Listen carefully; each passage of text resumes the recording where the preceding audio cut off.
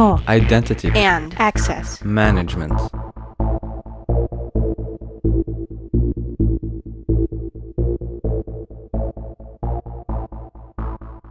Welcome to the Identity at the Center podcast. I'm Jeff, and that's Jim. Hey, Jim. Hey, Jeff. How you doing? Not so bad. Yourself? Well, I got to admit, I'm a little somber today. I'm actually in mourning. I was reading an article on ZDNet, and apparently the password is now dead. Again. This was this was pronounced by Bill Gates. I mean, let me check the date on the article. Oh no, I'm sorry. The article was from 2004. So I don't know. Maybe not. You had me there for a second, and then you got me. So congratulations. You won that round. Yeah, we've been hearing the passwords have been dying for years, and even the current approach with passwordless authentication generally still means that there is somewhere still a password somewhere sitting behind the scenes. So maybe someday we'll get there. That's the punchline. Yeah, exactly. Well, today we're going to talk about identity certification, and we've got a guest to help us out, and I think this is going to be a great one for folks to listen to. As part of that identity certification conversation, we've brought in the founder and president of the Identity Management Institute, Henry Bagdasarian, to help us out with that. Hey, Henry, how you doing? Great, thank you. Hello to you guys and to your listener. Thanks for having me on today. It's a pleasure to be with you. Well, thanks so much for joining us. I think this is going to be hopefully informative for people who are out there that are either in the IAM space already, which, let's be honest, if you're listening to Identity Management podcast, that's probably where you fall, right? This is where people kind of congregate around. But for folks who want to get into the space or maybe have some questions around certifications, I'm hoping we'll get to kind of talk around some of the things that the Identity Management Institute offers. But before we get that, I think it's always helpful that when we talk through this is to understand our guest's background and how do they come to be where they are. So maybe you can kind of help us out and tell us, how did you get into the identity and access management industry? Is it something that you chose or did it choose you? Thank you. So I guess it's both, right? So my professional career started in information technology auditing, right? IT audit, which includes basically the assessment of general system security controls and application controls. Depending on a project scope in any IT audit, all areas of risks are assessed. And one of the main areas of focus is pretty much system security and the assessment of the risks within the security of the systems. And also for compliance and external audits, a security assessment is often part of the scope. So after a few years of managing global IT audit teams, I transitioned into information security management, which was a very natural transition, basically based on what I just said. And as a chief information security officer, my security team was always responsible for assessing the security risks and making recommendations to improve the security of the organization. So in security management, we typically look into onboarding and offboarding processes, access provisioning, deprovisioning processes, and basically perform system access review to avoid any kind of access creep. So, if you're part of a security team, you probably perform a periodic access audit and recertification, which is the last A in the AAA framework in identity and access management, which stands for authentication, authorization, and accounting, or auditing, as I call it. And one thing that people may not pay attention to is that the AAA framework in identity and access management is a major contributor to the cybersecurity objectives of CIA, which is the confidentiality, integrity, and availability of systems and data. So for me, it was a very natural transition into identity and access management, which was always part of my career, whether I was in IT audit or cybersecurity. That said, also before I started IMI, I started an identity theft blog years ago, just to start writing about identity theft and data protection, compliance, and share my information or the knowledge that I had on my blog. And following that blog, based on demand for training and certification, IMI was born. So that's, I guess you can say we found each other. We found each other. I love it. You know, and I love that story because, you know, I always feel like the folks who are on the audit side and who understand risk and can communicate risk really bridge the gap between security and the business and why it's important to secure your systems. And I really always think that they're kind of both the smartest people in IAM, but also the scariest people. You know, Right. they can strike fear into your heart. But it's really cool that you've now founded the Identity Management Institute, or I think we can call it the IMI. Maybe you can talk to us a little bit about what is the mission of the organization? Yeah, IMI was founded in 2007, so that's over a decade ago, and we've grown since then. As I mentioned, we started with identity theft, which was a hot topic at the time, and then 5 or 6 years ago, we started expanding into identity and access management. So primarily, I would say the IMI was established to pretty much redefine and promote the identity management profession and address all the identity risks, whether it was inside or outside of the information system. And you know, to publish articles and share information with our members. And we also wanted to educate people and establish an independent certification process for identity management professionals through what we call critical risk domains for each certification program.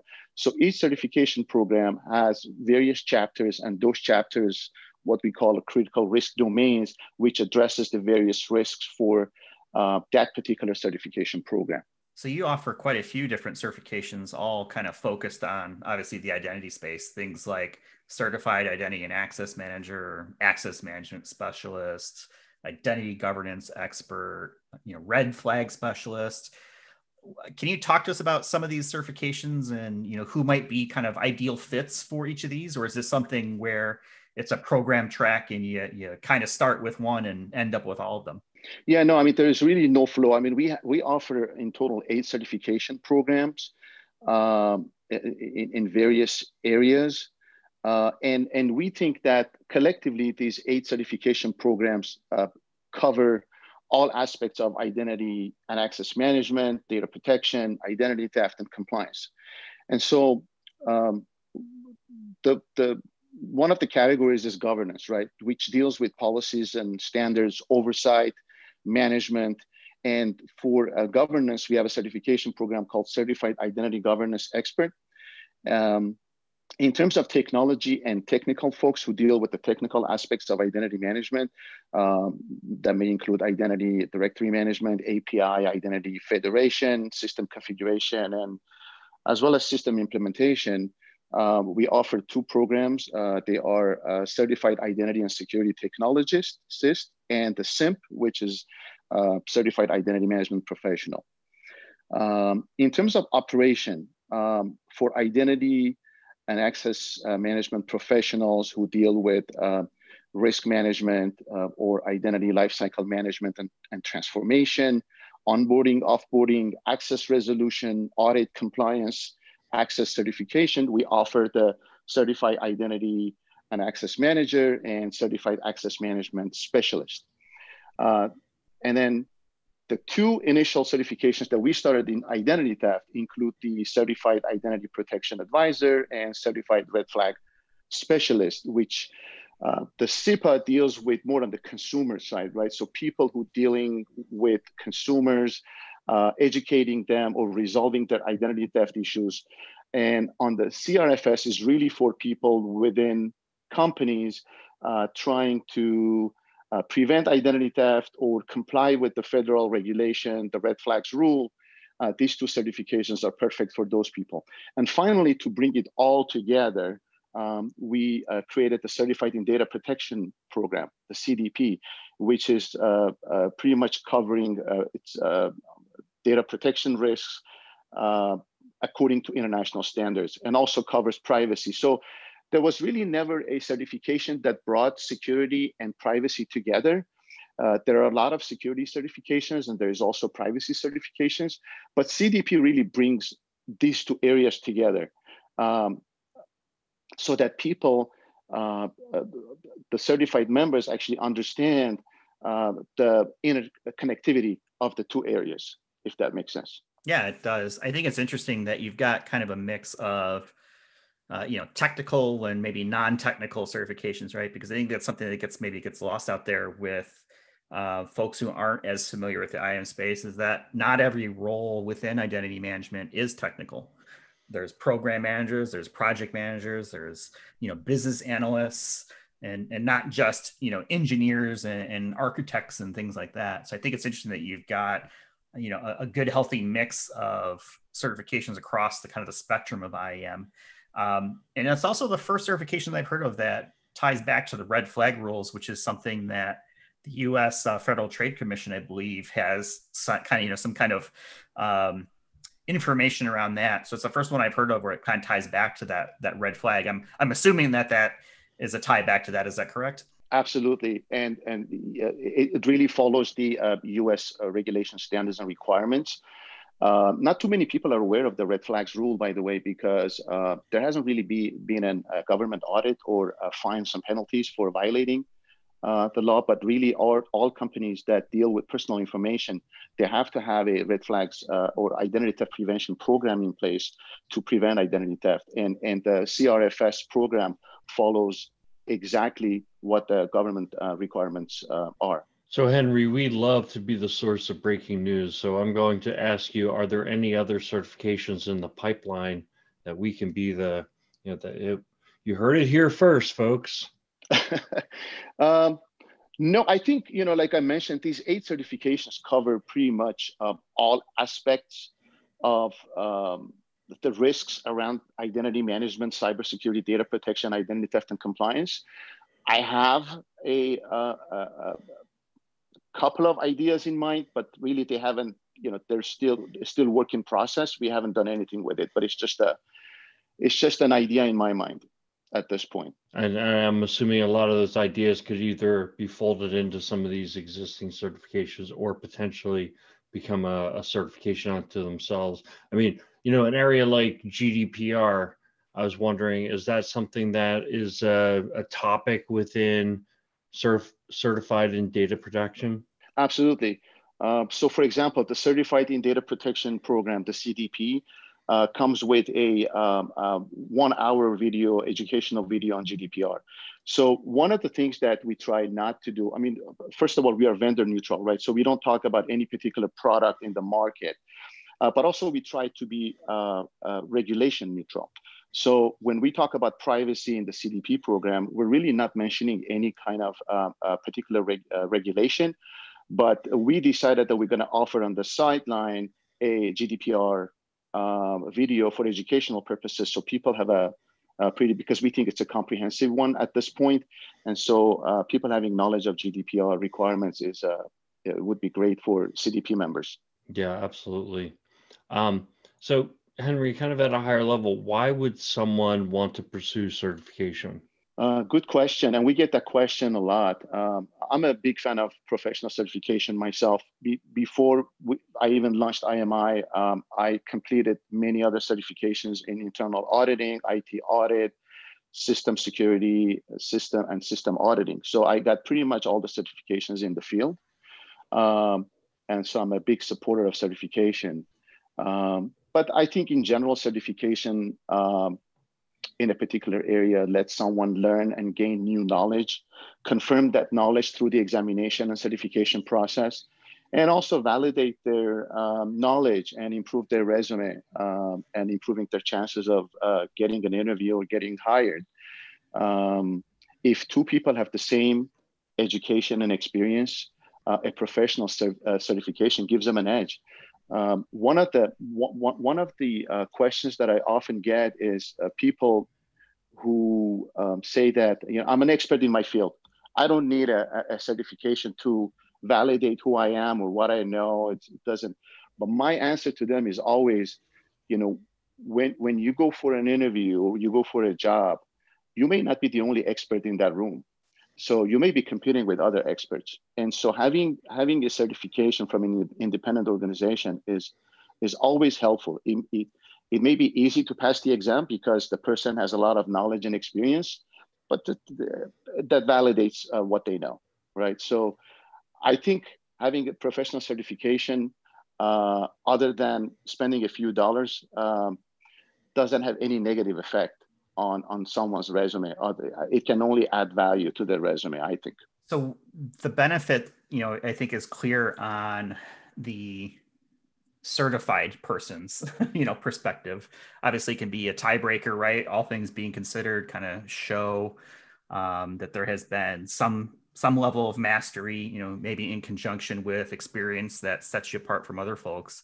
What about from an organization's perspective? What are some of the benefits maybe that are considered if you're on the hiring side, or if you're an organization side where they see the benefit from having certified people in the IAM space? Well, certification goes both ways, right? So certification also helps organizations to select the right candidate, right? So having experts in identity and access management in an organization that has critical systems and data reduces the chances of data breach and unauthorized access. We've published a lot of articles on data breach and the causes of data breach, and employee error happens to be on the top of the list. And so, having experts who can explain or educate the user population, looking at system configurations and doing regular audits is going to reduce the chance of data breach. And the consequences of data breach, as we know, shouldn't be taken lightly. So by offering training and certification to their employees, companies basically demonstrate a commitment to the data security or data protection and system security. So that kind of gives confidence to their customer base, customer loyalty and commitment. Back to the earlier question or answer about why would an individual want to get certified? I thought to myself, one thing it shows, since most people do certification in their own time, is that you're not just a 9-to-5er, you're somebody who takes your domain seriously and you invest your personal time, oftentimes your personal funds, to master your craft. So I think that's a huge benefit. I know, reaching from my own experience, when I was early in my IT career, I really needed to kind of bolster my resume, and I got Microsoft certification. So I got MCSE certification back, in the NT 4.0 days. And it really helped set me apart. It really showed that, wow, this is a guy who plows his time and his money, and he reads books and sets up networks at home to go ahead and get certified. And it gave me a story to tell through my interviewing process, because I didn't at that time have hands-on experience with all those technologies in an enterprise environment, but I at least had a working knowledge, having set them up in a lab at home. And so having that certification also showed that I had a proficiency at a certain level. Also another experience, I have a PMP certification. Now that one was one where, for anybody who has PMP, they know you need to have 5 years of career experience in project management prior to going and getting the PMP certification. So I was much further along in my career at that point. I had 5 years of project management. And oh, by the way, that was one of the hardest exams I've ever taken, including all my college exams and et cetera, et cetera. But so I guess turning that into a question for you, Henry, is kind of, when in a person's professional career would they be qualified, or when would it make sense for them to take the IMI certification exams, or does it depend on the exam itself? Yeah, it depends on the program, right? So we have, so our applications for certification is based on experience, education, and other certifications, right? So it's based on a point system. So some certifications may require you to have 20 points, which is like basically either 2 years of education or experience, or having 2 certifications, each one counting for 10 points, or 40 or 60 or 80, depends on the level. So the higher you go into, let's say, technical aspects of governance, you're going to require more education, experience, and certification in order to sit for one of our certification programs. And so my recommendation is, if somebody is interested, they should apply as soon as they qualify for either one of the certifications. So let's say one certification requires 20 points and another 40. Again, if money is not an issue, they should probably go for that first certification while they're waiting to accumulate more points to get to the next one. So the sooner the better, depending on their objectives and financial situation, I would say. So are there any shortcuts that you can take if, let's say, you're somebody who's been in the IAM space and, for a long time? Colleges sometimes have things where you can kind of test out, right, before you kind of go through programs, things like that. Is there anything similar to that approach where, maybe there's like a waiver or something in lieu of some other requirement? Yeah, at this point, out of our 8 certifications, we have 3 certifications that have exam waivers for people who qualify based on the requirements in each of the respective applications. Those 3 certifications include the CIGE in governance, SIMP, and SIST. So if someone has the requirements, they can apply, they can submit the application, it's risk-free. You don't have to pay until you get approved, right? So you submit the application, our team reviews the application, and if they qualify, then they become certified. The other 5, unfortunately, at this point, they have to get the study guide and they have to take an exam and pass the exam in order to get certified. So that seems like if you've got a couple of certifications, maybe where you've been in the area, in the space for a long time, right? I think you said, there's no really risk to it. Try to shoot for that and see if you qualify for that waiver, and then essentially you get some alphabets to add, stuff to add after your name at some point. That seems like a good way to approach it. Now, if you're not in that situation, right, where you have the experience or requisite knowledge, how does someone go about prepping and getting ready to take, some of the testing for either those certifications or the other ones that do require the exam? Yeah, so our programs are set in a way that, people basically have the minimum information or knowledge they need for the certification, but all of our programs that require an exam come with a study guide. So, and also a short video that covers the overview of the certification. That study guide, along with the basic knowledge that they have through experience or education, is enough for them to sit for the exam. And one of the benefits of our programs is that our candidates can take the exam up to 3 times at no additional cost. So if you fail the exam the first time, you can schedule and take it a second and third time. Most people pass it the first time, and if they don't, there's no other financial commitment. They can retake it within the 1-year period, as long as their membership is active. So, yeah. So I would say there is no risk if they want to go, if they want to apply for the waiver for the 30 certifications, other than the commitment of time to kind of fill out the application and submit, or go for the certification that requires an exam. Again, the risk is very low because we offer all these benefits. Yeah, that's really good tidbit right there, because I know a lot of people who are really sharp people do all the studying, and then they get nervous when they go and take tests, and they say, I'm not a good test taker. Speaking of my Microsoft tests, I think I took 15 of them total, passed them all first try. I thought to myself, I could become a professional test taker, but I know that most people aren't like that. And the fact that someone could go back and retake within the year, I think that's a great benefit. I'm interested, Henry, and I think probably a lot of people are interested. How can I get more information? How can I research these 8 programs that you have, get more information about, how I can prepare, what's involved, the whole gamut? What's the best resource for that?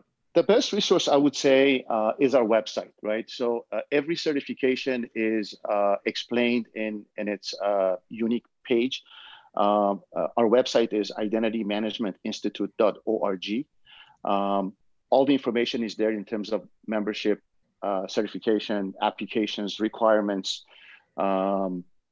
And by the way, I forgot to mention that all of the exams currently are 100 multiple choice questions at this time. So if somebody was interested, but pretty much all of our website, our website has all the information. But also, I would suggest people to join our LinkedIn company page. We post updates there. They can interact. They can join our other groups, identity theft or CISO groups through the company page in LinkedIn, so that they can interact with other members, learn from them or exchange information, but also receive updates from us. We also send newsletters. If somebody is interested, they can subscribe to our newsletter called Identity Management Journal. We send periodic articles. We are very proud of publishing periodic articles on various topics. Our blog is very popular. We have thousands of followers and readers. So whenever an article is newsworthy or important, we send a newsletter out. Recently, we published a series of articles on identity management roles and responsibilities for consultants, for engineers, various salaries for those roles. And we also recently published a series of articles on DeFi, decentralized finance, blockchain, decentralized app. We're getting slowly into that area, which, as you may know, is becoming a very hot area that's going to affect the financial institutions. So I'm wondering, I was thinking of those exams that I've taken. They're usually at like a Prometrics type facility. How are your exams proctored? Are they online or are they in a facility? And then that got me thinking about, if they are in a facility, you've got COVID issues nowadays, and I'm wondering, has COVID had any impact on your organization, or if you are using Prometrics, for example, has there been a COVID impact? Yeah, no, I mean, that's a great question, right? So COVID hasn't impacted us at all because we were online from the beginning. And in fact, I would say COVID has helped our organization grow even faster because people are home. They're browsing the internet, they want to learn new things, and they come across our articles or website, and they decide to get certified and join us. And so, no, it hasn't impacted us. So we for examination, we use a platform that many universities and colleges use. So it's basically IP tracking. It has 90 minutes of time limit for the examination. So all the controls that need to be in place that all the colleges and universities are accepting are included in our examination. Well, you stole my questions, Jim, because I was going to ask the exact same thing around, how does the test taking process work? And then, Henry, you answered my question too around COVID. And I was curious if you guys saw a bump in certifications with people staying home. And it sounds like yes, which is, great news. More people in the industry, qualified people who know what they're talking about. And that's a good sign. Other than Identity Management Institute training, newsletters, et cetera, other things that you can recommend to the people who are listening and Jim and I to check out to help people keep sharp in either in the IAM space or, even just, business skills, right? Being able to articulate or present or whatever it may be. Yeah, I mean, I tell you what I do, right? So I spent a lot of time on YouTube and Google. I research, I find the topic of interest. Like lately, I've been watching a lot of expert videos on DeFi, blockchain, cryptocurrency. Basically, given the fact that there's a lot of fraud and theft in the cryptocurrency wallet area. So I started looking, it's very educational. So I would recommend watching YouTube videos on a specific topic, reading articles, speaking to experts, again, joining LinkedIn groups and subscribing to various newsletters and following different groups to kind of stay in touch and what the latest trends are. But personally, also because I write a lot, I write a lot of articles. I edit most of the articles that are published on IMI website. It keeps me sharp in all areas of interest. I may not have an interest in all areas, but I really pick the areas that I like and do research and start writing about it so that I can share my opinion on what I think about those areas. One other thing I wanted to mention about the exam, one of the other benefits is that the exam is online, right? And people can schedule to take the exam on any day of the year, except for a few blackout days that we have throughout the year for system updates. The people can schedule with only 5 days advance notice. They can take the exam online on any day. The exam becomes available on that day, but from the moment that they log in, they have 90 minutes to complete and submit the test. So I think that's another benefit for people who work from home, who are busy. They need to schedule an exam on a weekend, or they want to take the test at 11 p.m. That's not a problem with our programs. That's actually a really good point. That's a really fast turnaround. Usually there's months of lag times. I'm thinking things like your CISSP, for example, right, where there's only like 2 tests per year, right, or something like that. So this is something where if people are interested, they can kind of hop on it right away. Henry, I know you've been very generous with your time. Jim, do you have anything you want to bring up with Henry? Yeah, I just, one thing that Henry mentioned also was around the membership, and I kind of thought to myself, it sounds almost like there's a community within the IMI, and so is there, do you kind of foster interaction between the members, or how does that work? Yeah, so that's a good question, Jim. You have to be a member to be certified. So you can't just apply for certification if you're not a member of IMI. So all of our certified professionals are also members of IMI. And the way that we encourage interaction, again, is through our LinkedIn groups and LinkedIn company page. We post all of our articles there. People comment on those articles. They either like, share, or comment on them. We also have various groups, identity theft and CISO.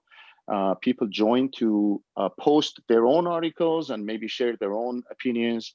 And so, yes, we encourage interaction among members, but the membership is a requirement for certification. It's a good point to know. Before we let you go, you sparked my interest when you mentioned blockchain. This is something that I've been kind of thinking about too over the last year. And I'm curious to hear your thoughts on, based on what you've learned on the blockchain side of things, where do you see it fitting into the identity space, either, in the immediate future, or is this something that is really more of a strategic thing several years still out from, let's say, really kind of applicable uses for most enterprises or organizations? Yeah, I think we may be years away from blockchain application and identity management, primarily around privacy. I think if we go the route of giving individuals control of their private information through blockchain, that may become useful. But I think there's going to be a lot of regulations around it, and so although the technology is there, I'm not sure if collectively organizations and governments are ready to move in that direction. But as DeFi picks up, and you probably heard of distributed data storage in the cloud, that may take off sooner than later. I think within 2 or 3 years. But as far as giving people control of their private information, that may be years away.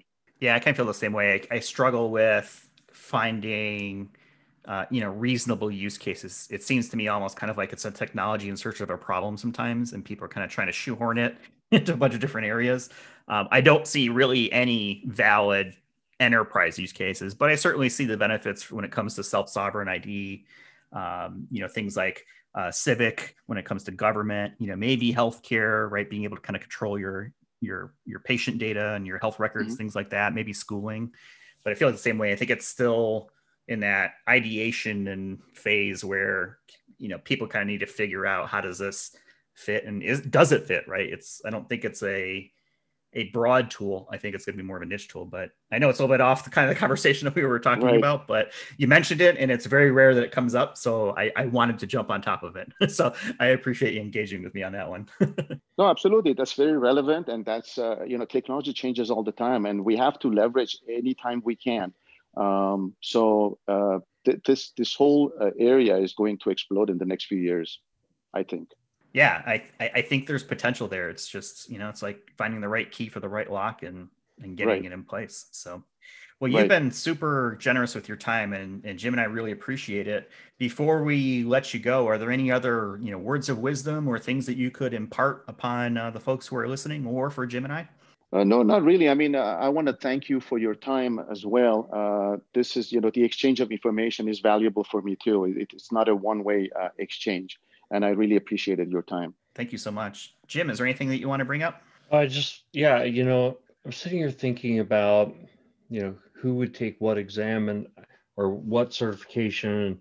I guess kind of my perspective, from my own career is that, having experience in areas where they're not your specialty. So say you are a technologist, understanding the risk professional or the governance side of the house, or if you are the governance side of the house, understanding the technical side, and then the data protection, all of these different areas, which may not be your lane, if you will, they're going to help complete and make you a more well-rounded person.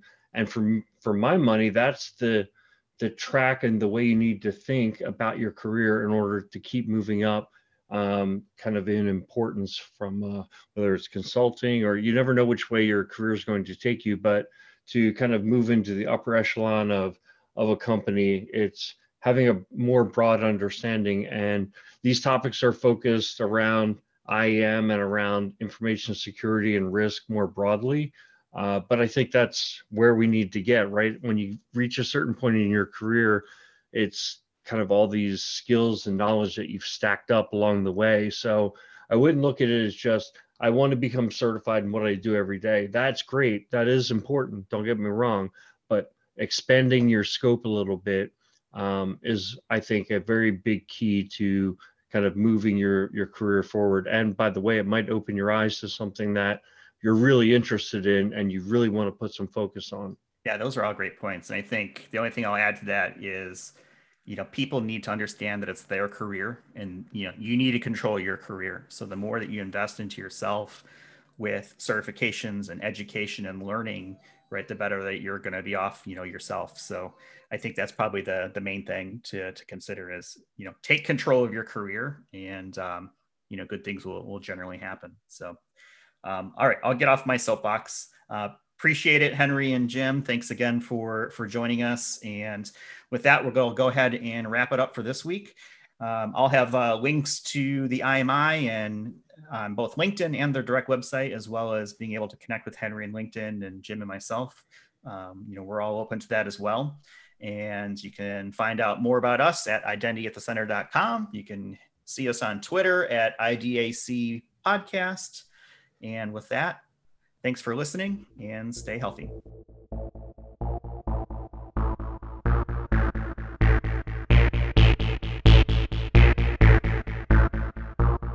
You've been listening to the Identity at the Center podcast. For more episodes, visit identityatthecenter.com.